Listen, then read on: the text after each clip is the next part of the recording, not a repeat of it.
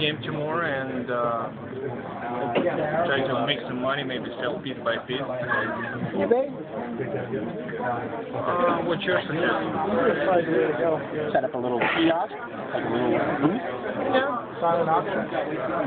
Everybody make the money on this game, players have to too, you know. Do you think HBO still have a camera just on you while you're backing up? There wasn't a sound with me talking about it. They're everywhere.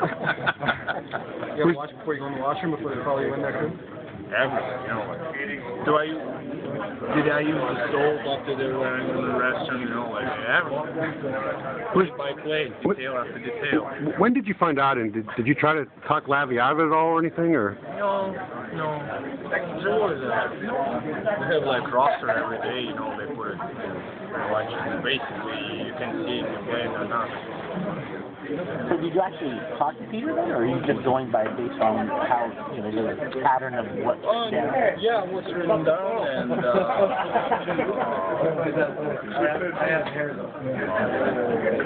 Jeffrey, Have you had a chance? Is that not a big deal or not? Well, a little bit. I mean, yeah, you're considered the starter here, I think.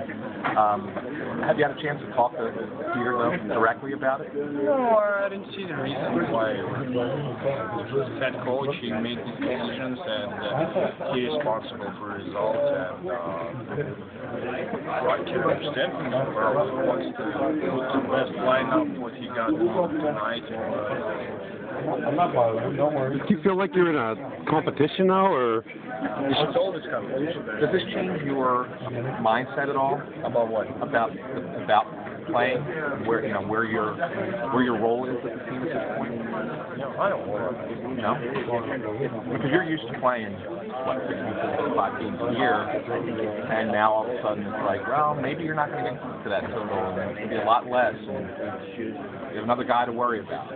Something that's kind of new to you. You know, it's just life, you know, like, is every team different, and